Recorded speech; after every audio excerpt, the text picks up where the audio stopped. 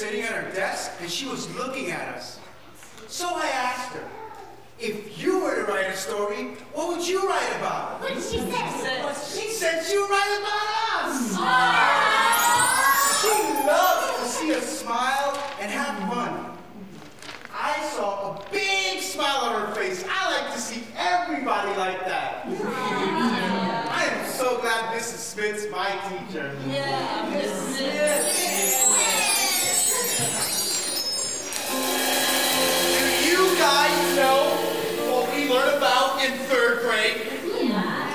We learn about math. And in math, we do number lines. In science the other day, we threw water, we dropped water on a penny.